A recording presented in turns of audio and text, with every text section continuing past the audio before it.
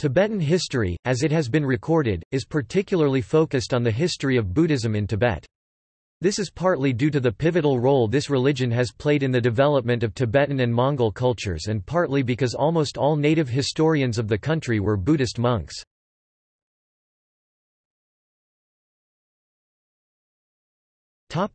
Geographical setting. Tibet lies between the core areas of the ancient civilizations of China and of India. Extensive mountain ranges to the east of the Tibetan Plateau mark the border with China, and the towering Himalayas of Nepal and India form a barrier between Tibet and India. Tibet is nicknamed, "the roof of the world", or "the land of snows". Linguists classify the Tibetan language and its dialects as belonging to the Tibeto-Burman languages, the non-Sinitic members of the Sino-Tibetan language family.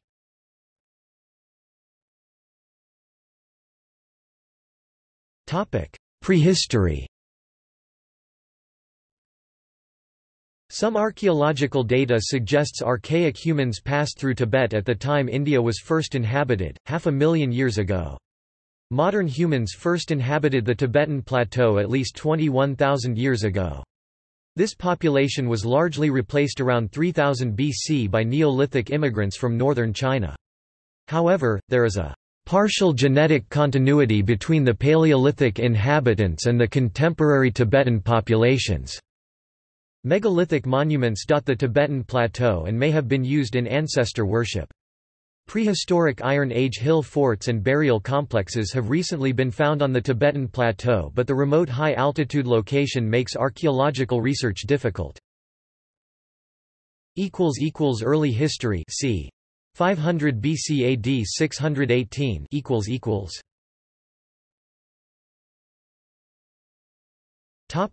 Zhangzhung Kingdom c. 500 BC AD 625. According to Namkhai Norbu, some Tibetan historical texts identify the Zhangzhung culture as a people who migrated from the Amdo region into what is now the region of Guj in western Tibet. Zhangzhung is considered to be the original home of the Bon religion. By the 1st century BC, a neighboring kingdom arose in the Yarlung Valley, and the Yarlung king, Drigam Senpo, attempted to remove the influence of the Zhangzhung by expelling the Zhang's Bon priests from Yarlung. He was assassinated and Zhangzhung continued its dominance of the region until it was annexed by Songtsen Gampo in the 7th century.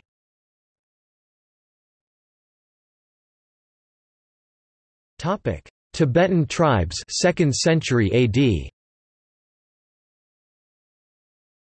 In AD 108, the Qiang or Tibetans, who were then entirely savage and lived a nomadic life west and south of the Koko Nor, attacked the Chinese posts of Gansu, threatening to cut the Dunhuang road. Liang Qin, at the price of some fierce fighting, held them off. Similar incursions were repelled in AD 168–169 by the Chinese general Duan Gong.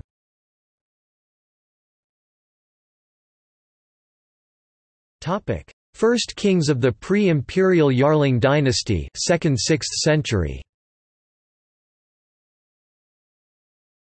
The pre-Imperial Yarlung Dynasty rulers are more mythological than factual, and there is insufficient evidence of their definitive existence. Nyatri Senpo is considered by traditional histories to have been the first king of the Yarlung dynasty, named after the river valley where its capital city was located, circa 55 miles southeast from present-day Lhasa.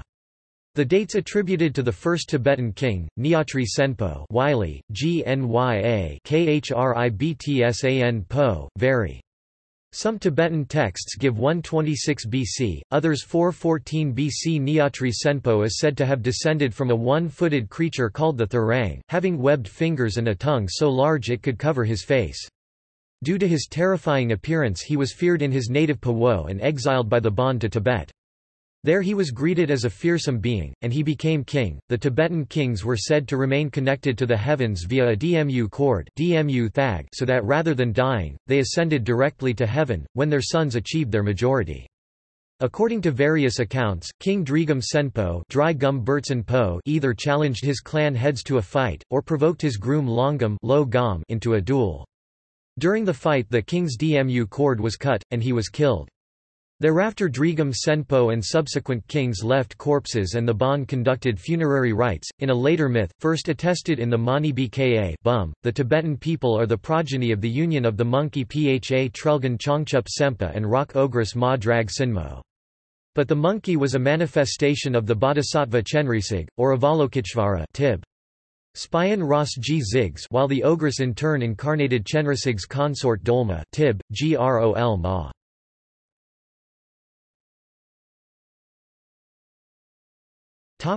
Tibetan Empire 618 to 842. The Yarlung kings gradually extended their control, and by the early 6th century most of the Tibetan tribes were under its control. When Namri Songtsen 570–618, 629, the 32nd king of Tibet of the Yarlung Dynasty, gained control of all the area around what is now Lhasa by 630, and conquered Zhangzhung. With this extent of power, the Yarlung kingdom turned into the Tibetan Empire. The government of Namri Songtsen sent 2 embassies to China in 608 and 609, marking the appearance of Tibet on the international scene. From the 7th century AD, Chinese historians referred to Tibet as Tubo, Tu-Fan, though 4 distinct characters were used. The first externally confirmed contact with the Tibetan kingdom in recorded Tibetan history occurred when King Namri Longsun sent an ambassador to China in the early 7th century. Traditional Tibetan history preserves a lengthy list of rulers whose exploits become subject to external verification in the Chinese histories by the 7th century. From the 7th to the 11th century a series of emperors ruled Tibet. See List of emperors of Tibet, of whom the 3 most important in later religious tradition were Songtsen Gampo, Trisong Detsen and Ralpakan, the 3 religious kings, Mesd Bon Gsum, who were assimilated to the 3 protectors Rigs Gsum Mgon Po, respectively Avalokiteshvara, Manjusri and Vajrapani. Songtsen Gampo c. 604–650 was the first great emperor who expanded Tibet's power beyond Lhasa and the Yarlung Valley, and is traditionally credited with introducing Buddhism to Tibet. Throughout the centuries from the time of the emperor the power of the empire gradually increased over a diverse terrain so that by the reign of the emperor in the opening years of the 9th century, its influence extended as far south as Bengal and as far north as Mongolia. The varied terrain of the empire and the difficulty of transportation, coupled with the new ideas that came into the empire as a result of its expansion, helped to create stresses and power blocks that were often in competition with the ruler at the center of the empire. Thus, for example, adherents of the Bon religion and the supporters of the ancient noble families gradually came to find themselves in competition with the recently introduced Buddhism.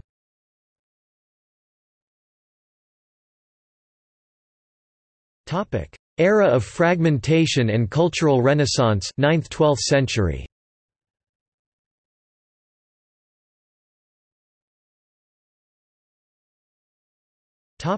Fragmentation of political power 9th–10th century.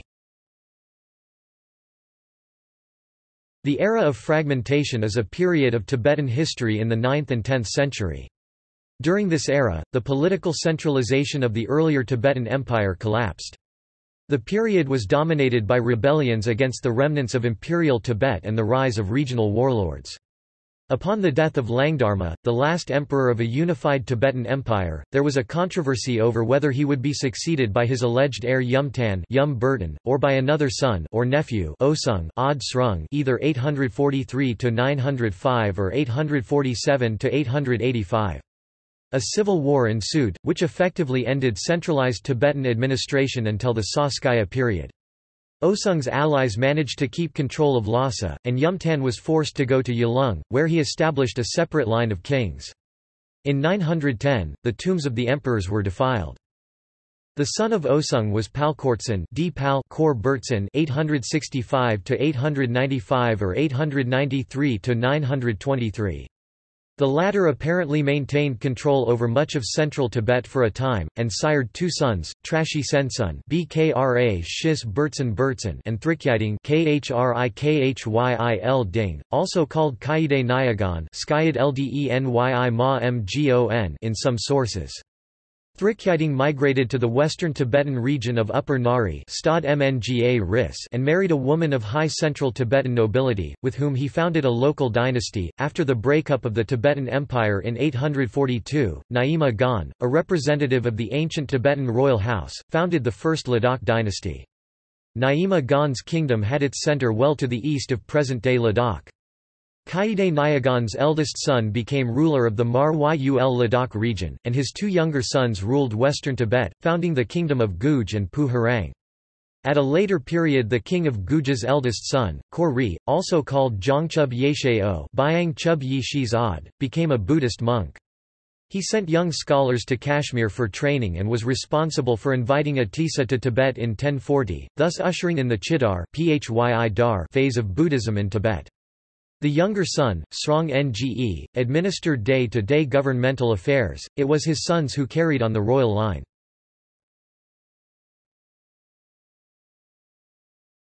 Topic: Tibetan Renaissance, 10th–12th century. According to traditional accounts, Buddhism had survived surreptitiously in the region of Kham. The late 10th and 11th century saw a revival of Buddhism in Tibet. Coinciding with the early discoveries of hidden treasures, Terma, the 11th century saw a revival of Buddhist influence originating in the far east and far west of Tibet. Muzu Salbar Gsal later known as the scholar Gongpa Rabsal Bla Chen Di Gongs Pa Rab Gsal 832–915, was responsible for the renewal of Buddhism in northeastern Tibet, and is counted as the progenitor of the Nyingma school of Tibetan Buddhism.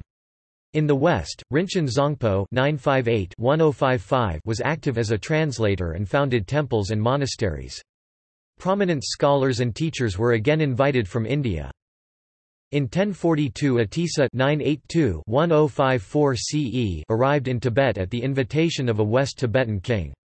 This renowned exponent of the Pala form of Buddhism from the Indian University of Vikramashila later moved to central Tibet. There his chief disciple, Dramtenpa, founded the Kadampa school of Tibetan Buddhism, under whose influence the new translation schools of today evolved. The Sakya, the Grey Earth School, was founded by Kon Konchak Gyelpo Wylie, Kon Dkon Makhag Argyelpo, 1034–1102, a disciple of the great Lotsawa, Drogmai Shakya Wylie, Brog Mi Lo Sa Wa Yi Shis. It is headed by the Sakya Trizin, traces its lineage to the Mahasiddha Virupa, and represents the scholarly tradition. A renowned exponent, Sakya Pandita (1182–1251 CE), was the great-grandson of Kon Konchak Gyelpo. Other seminal Indian teachers were Tilopa (988–1069) and his student Naropa, probably died ca. 1040 CE. The Kagyu, the lineage of the Buddha's word, is an oral tradition which is very much concerned with the experiential dimension of meditation. Its most famous exponent was Milarepa, an 11th-century mystic. It contains one major and one minor subsect. The first, the Dagpo Kagyu, encompasses those Kagyu schools that trace back to the Indian master Naropa via Marpa Lotsawa, Milarepa and Gampopa.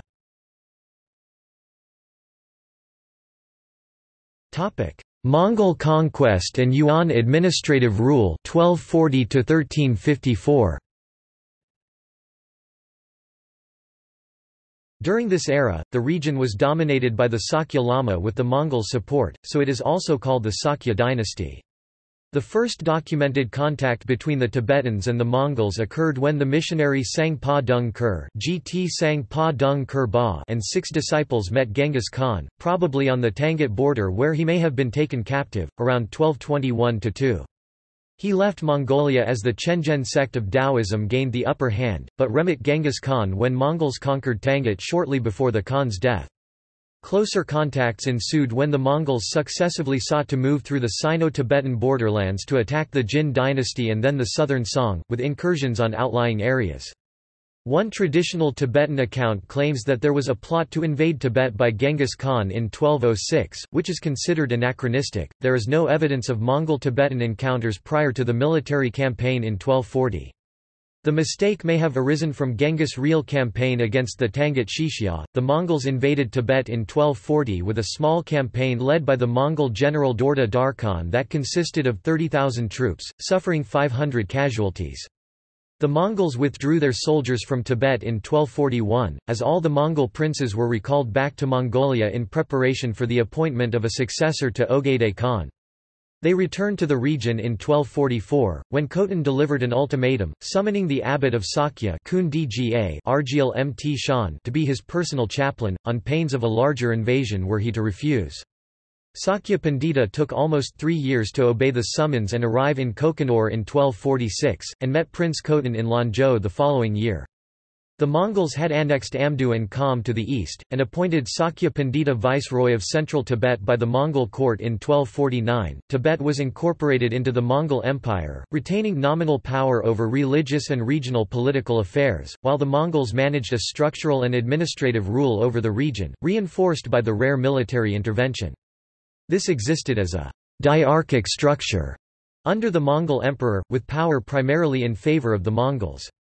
Within the branch of the Mongol Empire in China known as the Yuan dynasty, Tibet was managed by the Bureau of Buddhist and Tibetan Affairs or Zhangzhung Yuan, separate from other Yuan provinces such as those governed the former Song dynasty China. One of the department's purposes was to select a Dpon Chen, usually appointed by the Lama and confirmed by the Yuan emperor in Beijing. The Mongol dominance was most indirect, Sakya Lamas remained the sources of authority and legitimacy, while the Dpon Chens carried on the administration at Sakya. However, there was no doubt as to who had the political clout. When a dispute developed between Dpon Chen Kung Dga, Bazari Po and one of Phagspa relatives at Sakya, the Chinese troops were dispatched to execute the Dpon Chen. In 1253, Drogon Chogyal Phagpa (1235–1280) succeeded Sakya Pandita at the Mongol court. Phagpa became a religious teacher to Kublai Khan. Kublai Khan appointed Chogyal Phagpa as his imperial preceptor, originally state preceptor, in 1260, the year when he became Khagan. Phagpa developed the priest-patron concept that characterized Tibeto-Mongolian relations from that point forward. With the support of Kublai Khan, Phagpa established himself and his sect as the preeminent political power in Tibet. Through their influence with the Mongol rulers, Tibetan lamas gained considerable influence in various Mongol clans, not only with Kublai, but, for example, also with the Ilkhanids. In 1265, Chogyal Phagpa returned to Tibet and for the first time made an attempt to impose Sakya hegemony with the appointment of Shakya Bazang Po, a longtime servant and ally of the Sakyas, as the Dpon Chen, great administrator, over Tibet in 1267.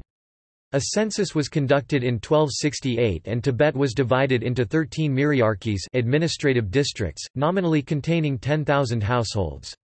By the end of the century, western Tibet lay under the effective control of imperial officials, almost certainly Tibetans, dependent on the great administrator, while the kingdoms of Guj and Pu retained their internal autonomy. The Sakya hegemony over Tibet continued into the middle of the 14th century, although it was challenged by a revolt of the Driking Kagyu sect with the assistance of Dua Khan of the Chagatai Khanate in 1285. The revolt was suppressed in 1290 when the Sakyas and Eastern Mongols burned Driking Monastery and killed 10,000 people. Between 1346 and 1354, towards the end of the Yuan dynasty, the House of Phagmodrupa would topple the Sakya. The rule over Tibet by a succession of Sakya Lamas came to a definite end in 1358, when central Tibet came under control of the Kagyu sect. By the 1370s, the lines between the schools of Buddhism were clear. The following approximately 80 years were a period of relative stability. They also saw the birth of the Gelugpa school, also known as Yellow Hats, by the disciples of Tsangpa Lobsang Dragpa, and the founding of the Ganden, Drepung, and Sera monasteries near Lhasa. After the 1430s, the country entered another period of internal power struggles.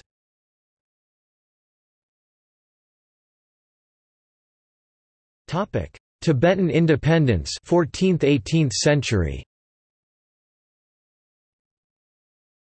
With the decline of the Yuan dynasty, central Tibet was ruled by successive families from the 14th to the 17th century, to be succeeded by the Dalai Lama's rule in the 17th and 18th century.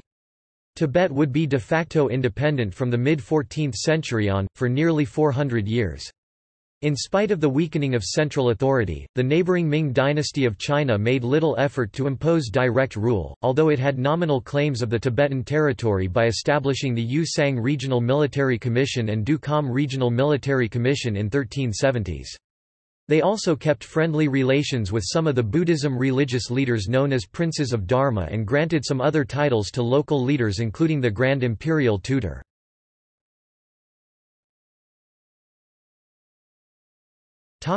Family rule 14th–17th century.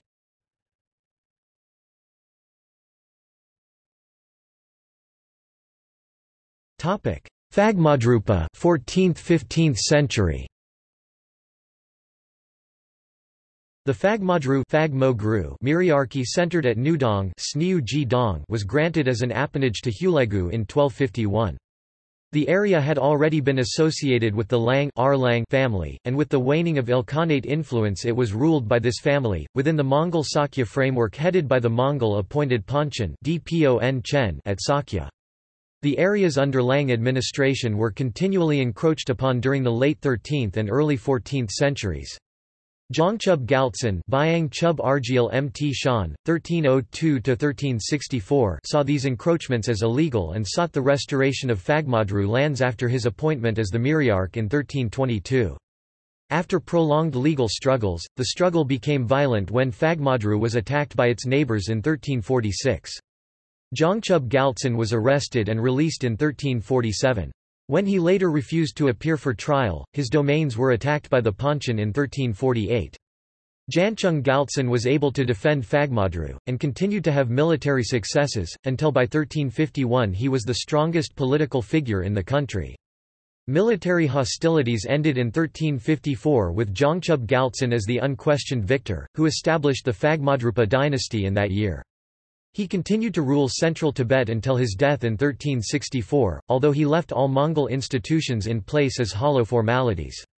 Power remained in the hands of the Phagmodru family until 1434. The rule of Zhangchub Galtsen and his successors implied a new cultural self-awareness where models were sought in the age of the ancient Tibetan kingdom.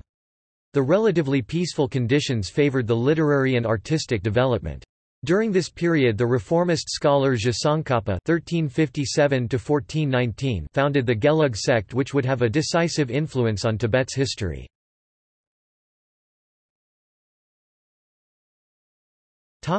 Rinpungpa family 15th–16th century. Internal strife within the Phagmodrupa dynasty and the strong localism of the various fiefs and political religious factions led to a long series of internal conflicts. The minister family Rinpungpa, based in Sang, west-central Tibet, dominated politics after 1435. Tsangpa dynasty 16th–17th century. In 1565 they were overthrown by the Tsangpa dynasty of Shigatse, which expanded its power in different directions of Tibet in the following decades and favored the Karma Kagyu sect. They would play a pivotal role in the events which led to the rise of power of the Dalai Lamas in the 1640s.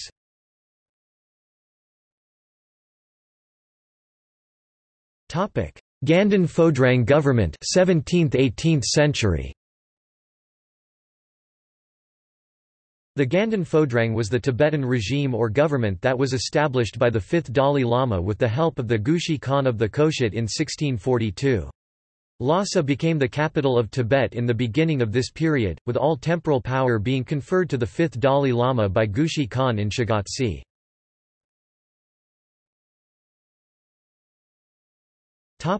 Beginnings of the Dalai Lama lineage. The rise of the Dalai Lamas was intimately connected with the military power of Mongolian clans. Altan Khan, the king of the Tumd Mongols, first invited Sonam Gyatso, the head of the Gelugpa school of Tibetan Buddhism, later known as the Third Dalai Lama, to Mongolia in 1569 and again in 1578, during the reign of the Tsangpa family. Gyatso accepted the second invitation. They met at the site of Altan Khan's new capital, Koko Khotan, and the Dalai Lama taught a huge crowd there. Sonam Gyatso publicly announced that he was a reincarnation of the Tibetan Sakya monk Drogon Chogyal Phagpa (1235–1280), who converted Kublai Khan, while Altan Khan was a reincarnation of Kublai Khan (1215–1294), the famous ruler of the Mongols and emperor of China, and that they had come together again to cooperate in propagating the Buddhist religion. While this did not immediately lead to a massive conversion of Mongols to Buddhism, this would only happen in the 1630s, it did lead to the widespread use of Buddhist ideology for the legitimation of power among the Mongol nobility. Last but not least, Yonten Gyatso, the fourth Dalai Lama, was a grandson of Altan Khan.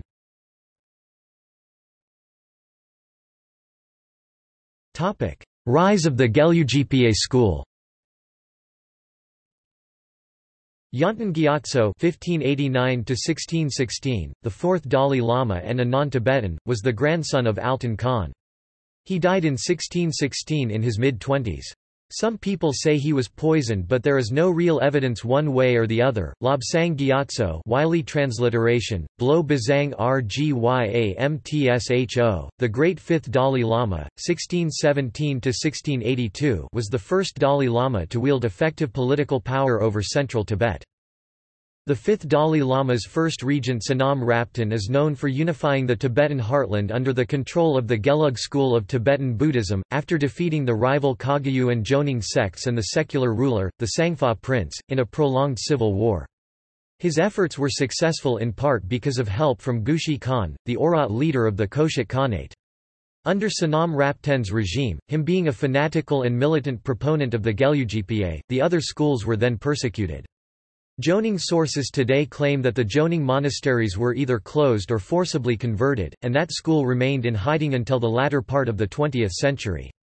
However, before leaving Tibet for China in 1652, the Dalai Lama issued a proclamation or decree to Sonam Raptan banning all such sectarian policies that had been implemented by his administration after the 1642 civil war, and ordered their reversal. With Gushi Khan as a largely uninvolved devotee, the fifth Dalai Lama and his intimates, especially Sonam Raptan, until his death in 1658, established a civil administration which is referred to by historians as the Lhasa state.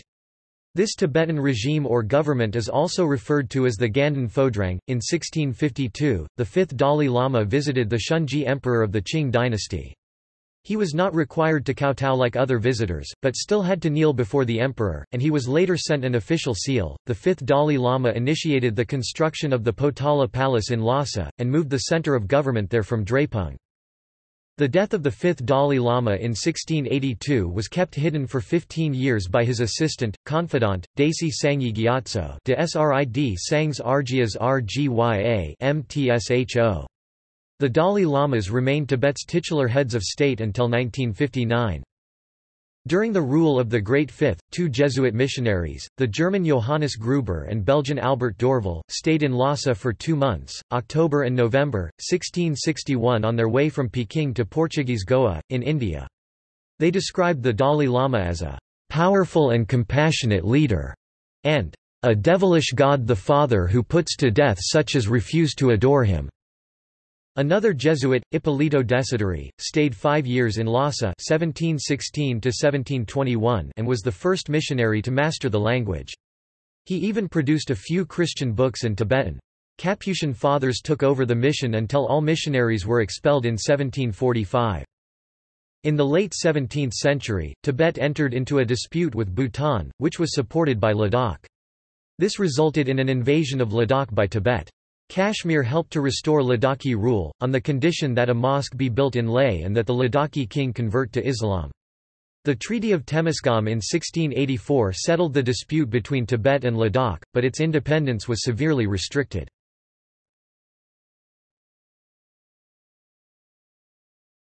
Qing conquest and administrative rule 1720 to 1912. The Qing rule over Tibet was established after a Qing expedition force defeated the Dzungars who occupied Tibet in 1720, and lasted until the fall of the Qing dynasty in 1912. The Qing emperors appointed imperial residents known as the Ambans to Tibet, who commanded over 2,000 troops stationed in Lhasa and reported to the Lifen Yuan, a Qing government agency that oversaw the region during this period. During this era, the region was dominated by the Dalai Lamas with the support from the Qing dynasty established by the Manchus in China.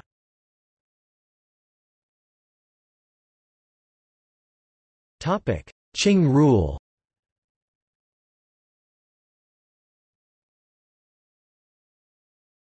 Qing conquest.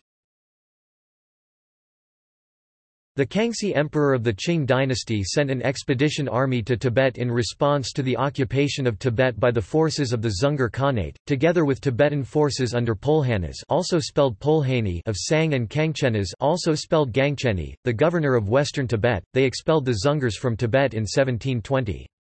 They brought Khelzang Gyatso with them from Kumbum to Lhasa, and he was installed as the seventh Dalai Lama. Qing protectorate over Tibet was established at this time, with a garrison at Lhasa, and Kham was annexed to Sichuan. In 1721, the Qing established a government in Lhasa consisting of a council, the Kashag, of 3 Tibetan ministers, headed by Kangchenas. The Dalai Lama's role at this time was purely symbolic, but still highly influential because of the Mongols' religious beliefs. After the succession of the Zhangzhung Emperor in 1722, a series of reductions of Qing forces in Tibet occurred. However, Lhasa nobility who had been allied with the Dzungars killed Kangchenas and took control of Lhasa in 1727, and Pulhanas fled to his native Nari. Qing troops arrived in Lhasa in September, and punished the anti-Qing faction by executing entire families, including women and children. The Dalai Lama was sent to Lithang Monastery in Kham. The Panchen Lama was brought to Lhasa and was given temporal authority over Sang and Nari, creating a territorial division between the 2 high lamas that was to be a long-lasting feature of Chinese policy toward Tibet. 2 ambans were established in Lhasa, with increased numbers of Qing troops. Over the 1730s, Qing troops were again reduced, and Pulhanas gained more power and authority. The Dalai Lama returned to Lhasa in 1735, temporal power remained with Pulhanas. The Qing found Pulhanas to be a loyal agent and an effective ruler over a stable Tibet, so he remained dominant until his death in 1747. At multiple places such as Lhasa, Batang, Dartsendo, El Hari, Chamdo, and Litang, Green Standard Army troops were garrisoned throughout the Dzungar War. Green Standard Army troops and Manchu Bannermen were both part of the Qing force who fought in Tibet in the war against the Dzungars. It was said that the Sichuan commander Yu Zhongqi, a descendant of Yu Fei, entered Lhasa first when the 2,000 Green Standard soldiers and 1,000 Manchu soldiers of the Sichuan route seized Lhasa. According to Mark C. Elliott, after 1728 the Qing used Green Standard Army troops to man the garrison in Lhasa rather than Bannermen. According to Evelyn S. Roski, both Green Standard Army and Bannermen made up the Qing garrison in Tibet. According to Sabine de Bringhaus, Green Standard Chinese soldiers numbering more than 1,300 were stationed by the Qing in Tibet to support the 3,000-strong Tibetan army. The Qing had made the region of Amdo and Kham into the province of Qinghai in 1724, and incorporated eastern Kham into neighboring Chinese provinces in 1728. The Qing government sent a resident commissioner to Lhasa. Pulhanas' son Gyurm Namgyal took over upon his father's death in 1747. The Ambans became convinced that he was going to lead a rebellion, so they killed him. News of the incident leaked out and a riot broke out in the city. The mob avenged the regent's death by killing the Ambans. The Dalai Lama stepped in and restored order in Lhasa. The Qianlong Emperor, Yangzhung's successor, sent Qing forces to execute Gyurm Namgyal's family and 7 members of the group that killed the Ambans. The emperor reorganized the Tibetan government again, nominally restoring temporal power to the Dalai Lama, but in fact consolidating power in the hands of the new Ambans.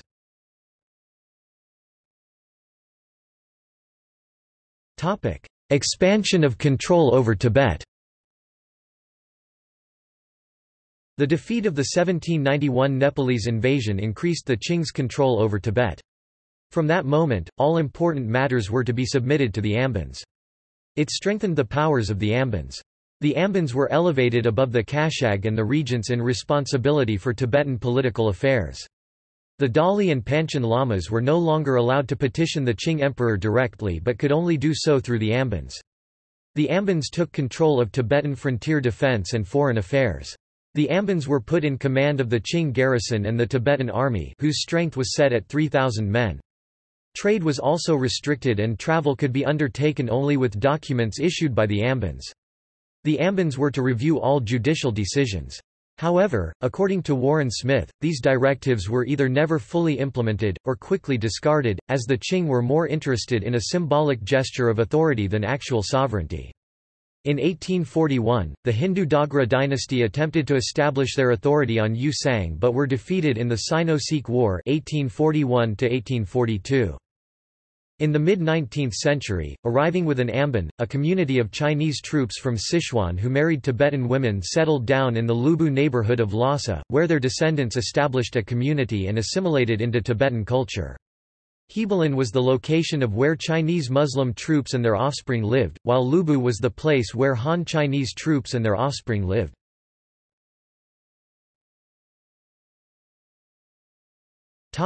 European influences in Tibet. The first Europeans to arrive in Tibet were Portuguese missionaries who first arrived in 1624 led by Antonio de Andrade. They were welcomed by the Tibetans who allowed them to build a church. The 18th century brought more Jesuits and Capuchins from Europe. They gradually met opposition from Tibetan lamas who finally expelled them from Tibet in 1745. Other visitors included, in 1774 a Scottish nobleman, George Bogle, who came to Shigatse to investigate trade for the British East India Company, introducing the first potatoes into Tibet. After 1792 Tibet, under Chinese influence, closed its borders to Europeans, and during the 19th century only 3 Westerners, the Englishman Thomas Manning and 2 French missionaries Huc and Gabet, reached Lhasa, although a number were able to travel in the Tibetan periphery. During the 19th century the British Empire was encroaching from northern India into the Himalayas and Afghanistan, and the Russian Empire of the Tsars was expanding south into Central Asia. Each power became suspicious of intent in Tibet. But Tibet attracted the attention of many explorers. In 1840, Sandor Koro-Cc Soma arrived in Darjeeling, hoping that he would be able to trace the origin of the Magyar ethnic group, but died before he was able to enter Tibet. In 1865 Great Britain secretly began mapping Tibet. Trained Indian surveyor spies disguised as pilgrims or traders, called pundits, counted their strides on their travels across Tibet and took readings at night. Nine Singh, the most famous, measured the longitude, latitude and altitude of Lhasa and traced the Yarlung Sangpo River.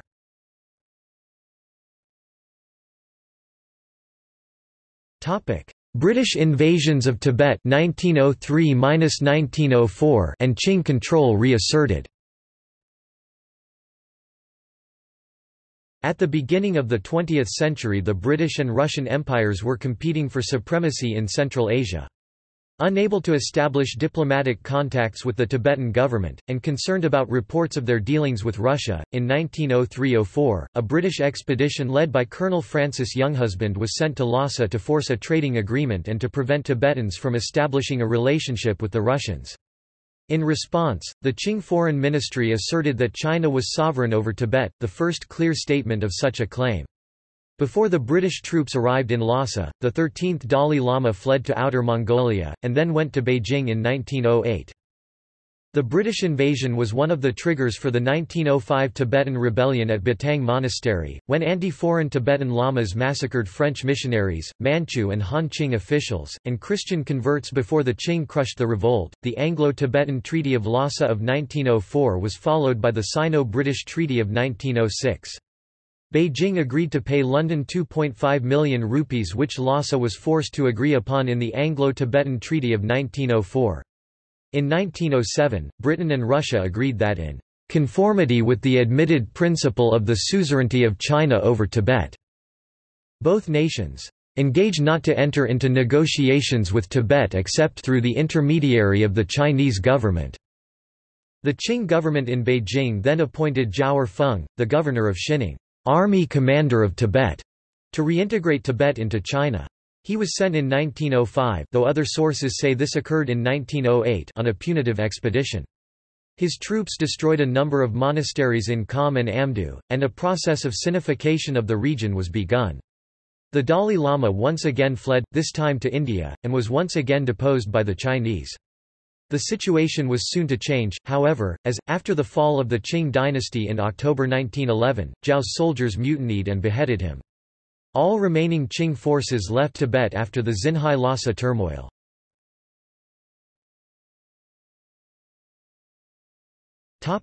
De facto independence 1912 to 1951.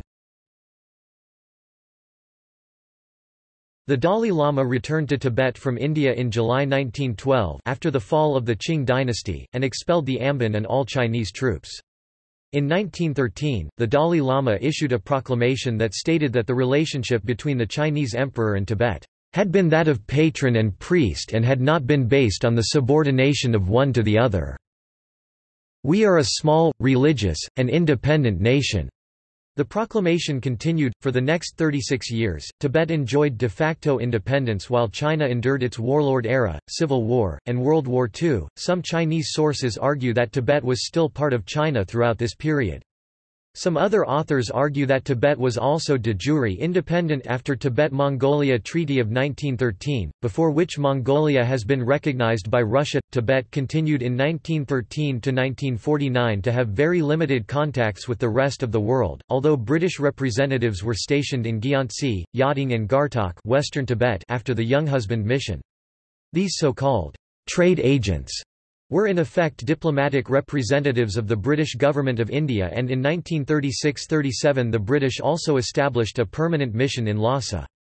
This was in response to a Chinese condolence mission sent to the Tibetan capital after the demise of the 13th Dalai Lama, which remained in Lhasa as, in effect, a Republican Chinese diplomatic post. After 1947 the British mission was transferred to the newly independent Indian government control, although the last British representative, Hugh Richardson, remained in Lhasa until 1950 serving the Indian government. The British, like the Chinese, encouraged the Tibetans to keep foreigners out of Tibet, and no foreigners visited Lhasa between the departure of the Younghusband mission in 1904 and the arrival of a telegraph officer in 1920. Just over 90 European and Japanese visited Lhasa during the years 1920 to 1950, most of whom were British diplomatic personnel. Very few governments did anything resembling a normal diplomatic recognition of Tibet. In 1914, the Tibetan government signed the Simla Accord with Britain, ceding the several small areas on the southern side of the Himalayan watershed to British India. The Chinese government denounced the agreement as illegal. In 1932, the National Revolutionary Army, composed of Muslim and Han soldiers, led by Ma Bufang and Lu Wenhui, defeated the Tibetan army in the Sino-Tibetan War when the 13th Dalai Lama tried to seize territory in Qinghai and Xikang. It was also reported that the central government of China encouraged the attack, hoping to solve the Tibet situation, because the Japanese had just seized Manchuria. They warned the Tibetans not to dare cross the Jinsha River again. A truce was signed, ending the fighting. The Dalai Lama had cabled the British in India for help when his armies were defeated, and started demoting his generals who had surrendered.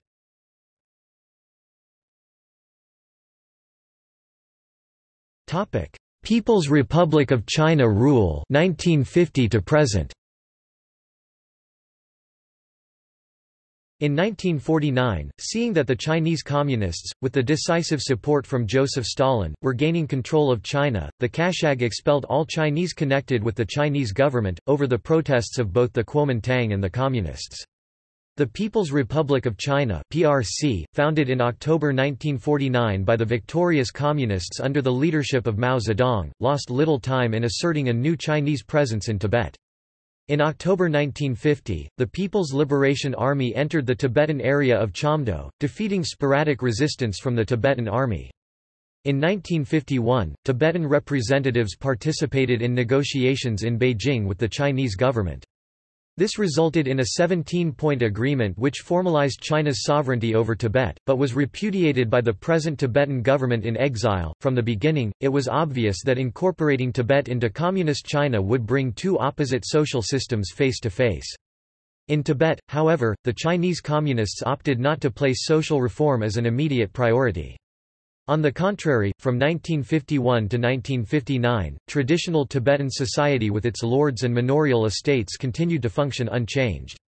Despite the presence of 20,000 Chinese soldiers in central Tibet, the Dalai Lama's government was permitted to maintain important symbols from its de facto independence period. The Communists quickly abolished slavery and serfdom in their traditional forms. They also claimed to have reduced taxes, unemployment, and beggary, and to have started work projects.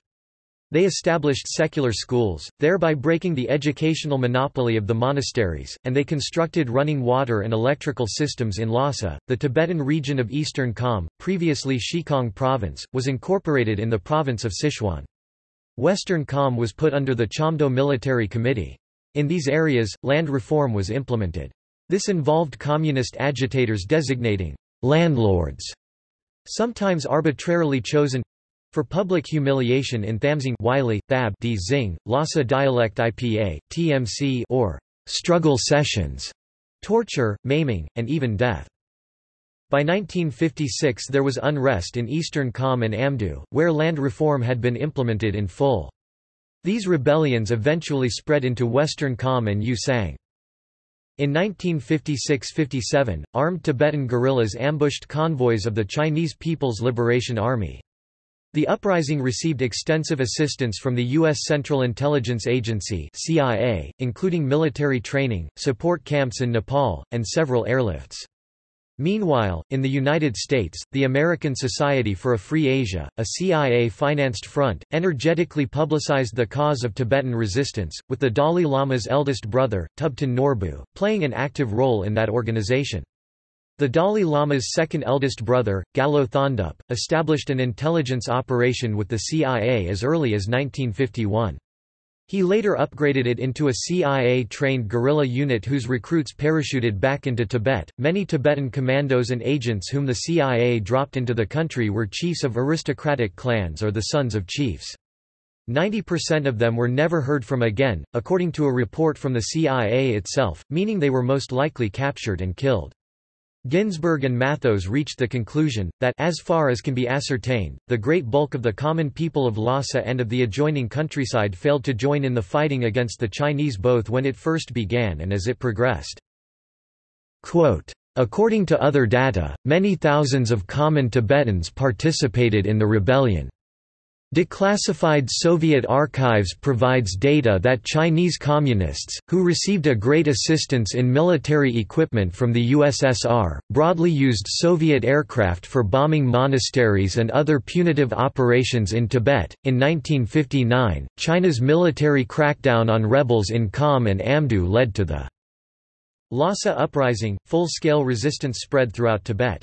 Fearing capture of the Dalai Lama, unarmed Tibetans surrounded his residence, and the Dalai Lama fled to India. The period from 1959 to 1962 was marked by extensive starvation during the Great Chinese Famine brought about by drought and by the Chinese policies of the Great Leap Forward, which affected all of China and not only Tibet. The 10th Panchen Lama was a keen observer of Tibet during this period and penned the 70,000-character petition to detail the sufferings of the Tibetans and sent it to Zhou Enlai in May 1962. In 1962, China and India fought a brief war over the disputed Aksai-Chin region. Although China won the war, Chinese troops withdrew north of the McMahon Line. In 1965, the area that had been under the control of the Dalai Lama's government from the 1910s to 1959, Yusang and Western Kham, was renamed the Tibet Autonomous Region (TAR). Autonomy provided that the head of government would be an ethnic Tibetan, however, actual power in the TAR is held by the first secretary of the Tibet Autonomous Regional Committee of the Chinese Communist Party, who has never been a Tibetan. The role of ethnic Tibetans in the higher levels of the TAR Communist Party remains very limited. The destruction of most of Tibet's more than 6,000 monasteries occurred between 1959 and 1961 by the Communist Party of China. During the mid-1960s, the monastic estates were broken up and secular education introduced. During the Cultural Revolution, Red Guards inflicted a campaign of organized vandalism against cultural sites in the entire PRC, including Tibet's Buddhist heritage.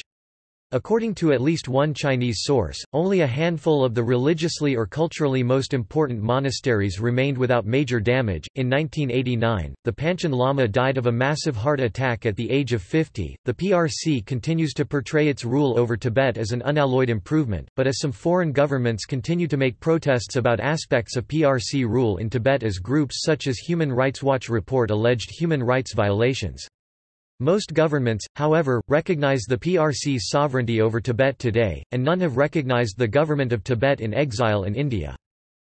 Riots flared up again in 2008. Many ethnic Hans and Huis were attacked in the riot, their shops vandalized or burned. The Chinese government reacted swiftly, imposing curfews and strictly limiting access to Tibetan areas.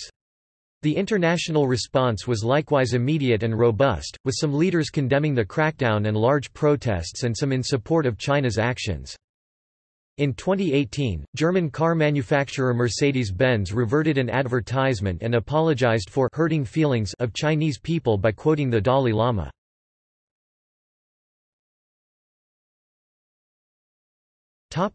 Tibetans in exile.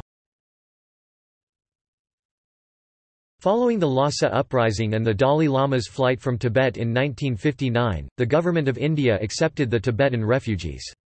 India designated land for the refugees in the mountainous region of Dharamsala, India, where the Dalai Lama and the Tibetan government in exile are now based. The plight of the Tibetan refugees garnered international attention when the Dalai Lama, spiritual and religious leader of the Tibetan government in exile, won the Nobel Peace Prize in 1989. The Dalai Lama was awarded the Nobel Prize on the basis of his unswerving commitment to peaceful protest against the Chinese occupation of Tibet. He is highly regarded as a result and has since been received by government leaders throughout the world. Among the most recent ceremonies and awards, he was given the Congressional Gold Medal by President Bush in 2007, and in 2006 he was one of only 6 people to ever receive an honorary Canadian citizenship. See honorary Canadian citizenship. The PRC consistently protests each official contact with the exiled Tibetan leader. The community of Tibetans in exile established in Dharamsala and Bailakappe near Mysore in Karnataka, South India, has expanded since 1959. Tibetans have duplicated Tibetan monasteries in India and these now house tens of thousands of monks. They have also created Tibetan schools and hospitals, and founded the Library of Tibetan Works and Archives—all aimed at continuing Tibetan tradition and culture. Tibetan festivals such as Lama dances, celebration of Losar, the Tibetan New Year, and the Monlam Prayer Festival, continue in exile. In 2006, Tenzin Gyatso, the 14th Dalai Lama declared that, "Tibet wants autonomy, not independence." However, the Chinese distrust him, believing that he has not really given up the quest for Tibetan independence. Talks between representatives of the Dalai Lama and the Chinese government began again in May 2008 with little result.